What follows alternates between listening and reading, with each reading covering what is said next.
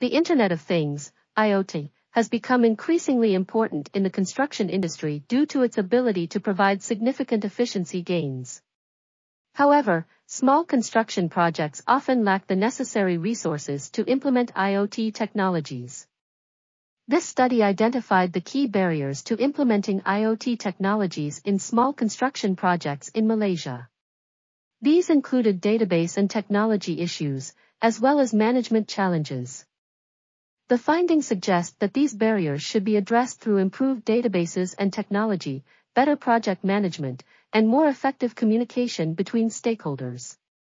Additionally, this study provides practical implications for future researchers and construction workers, who can use the findings to improve the implementation of IoT technologies in small construction projects in Malaysia.